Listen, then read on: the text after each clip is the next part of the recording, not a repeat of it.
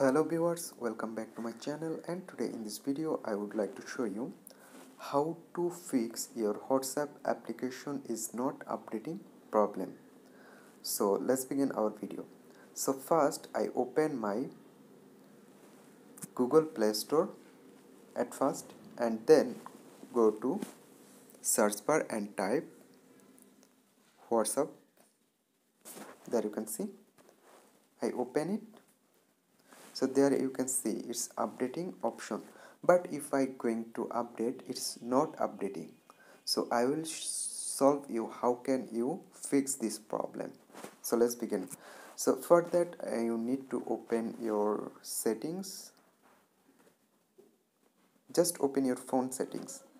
After open your phone settings, I just scroll down and get a option apps or apps management, any option. I just open my apps, and then there you can see option manage apps. Open it and go to search bar and type WhatsApp.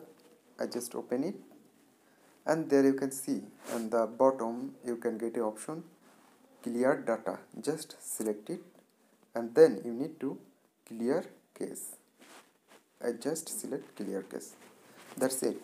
Now open your Google Play Store and then click on update.